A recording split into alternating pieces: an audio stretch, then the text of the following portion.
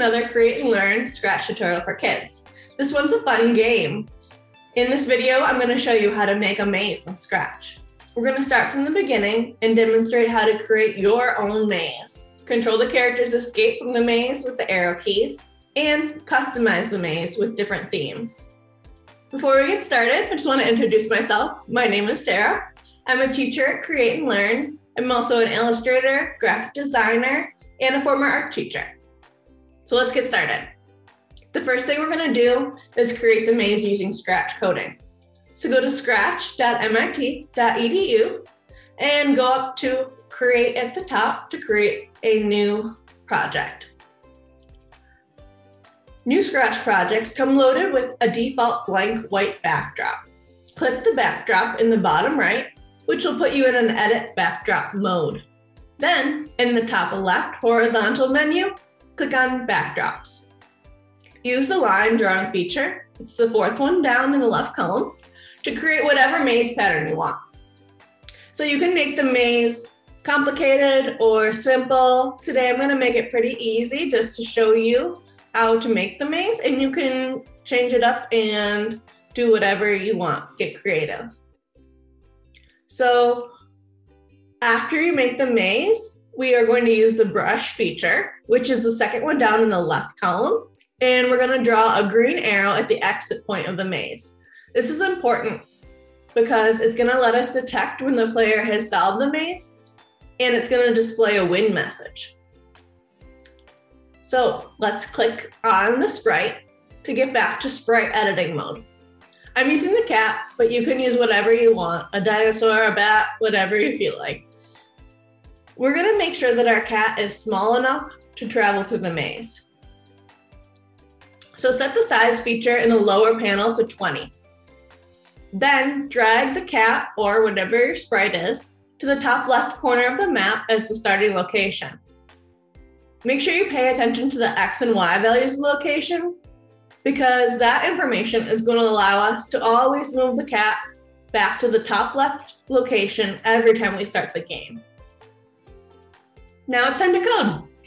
Make sure you click on the sprite so that we are adding code only for the character. The first block we want is when green flag clicked from events. Underneath, we want the go to XY motion block. And then fill in the blanks with the values for the top left position. That's going to allow us to reset the game every time we hit the green flag. Most of our code is going to allow us to control the cat with our arrow keys. So in events, we want the when space key pressed block, and we need to change space key to right arrow. We want to connect this to the change X by 10 motion block. This will allow us to move to the right every time we press the right arrow. We also need to handle the case if the cat walks into the wall and we want to stop any motion. So to do this, we want to add the if-then block from control. And then we need to add touching color block from sensing. The color will be the color of the line. So Scratch is a really cool feature to get the exact color of the line. When you click the color circle in the sensing block to change it, you can see that you can change the color with 3 sliders. But we need a perfect match. So we can click the symbol that looks like a background with a dropper on it. This will open a view where you can hover over parts of the background and select a color. In this hover view, click on a line on the edge of the maze, and this will get the maze color exact for you. When we touch the edge of the maze, we want to undo the motion we just did. To do this, we want to change X motion block inside the if statement, but we want to change the number to -10. When we hit the left arrow, we want a similar horizontal movement to happen, but in the leftward direction. Since this code will look similar to the right movement, we can click on the when right arrow clicked block and select duplicate. The only changes we need to make in this duplicated block are to change 10 to -10 and change -10 to 10. This reverses the motion. We also want to make sure to switch right arrow to left arrow. Now we need to handle vertical movement. From events, get the when space key press block and change the key to up arrow. Since this is vertical movement, we want to add the change Y by 10 motion block. Like before, we need an if-then block. The condition remains the same as before. We need a sensing block of touch and color, and we can use the same trick to get the exact color of the maze lines. Inside this if block, we need to undo the upwards motion, and we can do that by putting a change Y motion block inside while making sure the number is -10. We can duplicate the code for down arrow movement through right-clicking the when up arrow key press block and selecting duplicate. Then we need to make the following small changes. Switch up arrow to down arrow, change 10 to -10, and change -10 to 10. This reverses the motion, which is expected given that up and down motion are opposites of each other. We're almost done. The last thing we need to take care of is displaying a win message. To do this, let's make a new backdrop that represents the win screen. Go to the round backdrop add button at the very bottom right corner of the screen. Hover over this button and select the paint icon that is third from the top. Then go to the backdrop editor, and on this blank screen, type a win message like, "Yay, you win!" The text editor is third down in the second column.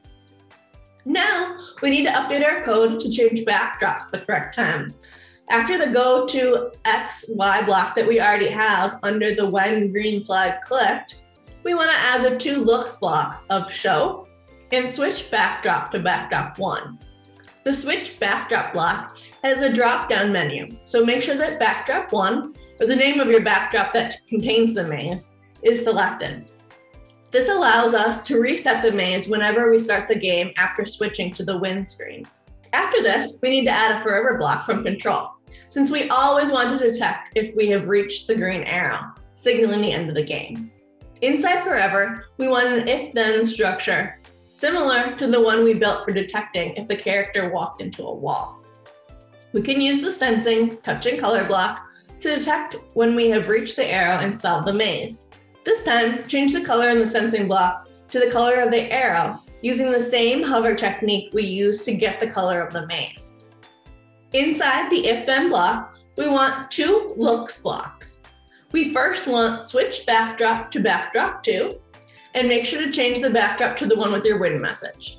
We also want the hide block to make the character disappear from the screen, so we only have a win screen. Great job! You just built a maze from scratch. You could also make mazes with themes. We drew our maze on the default white background, but you can first load in one of Scratch's backgrounds and then draw the maze on top of it. Then you can pick a character that matches your theme. For example, maybe you want a crab under the sea or a monkey in the jungle. You could also just change the colors or the thickness of the maze, anything you want. I hope you guys had fun making your maze game.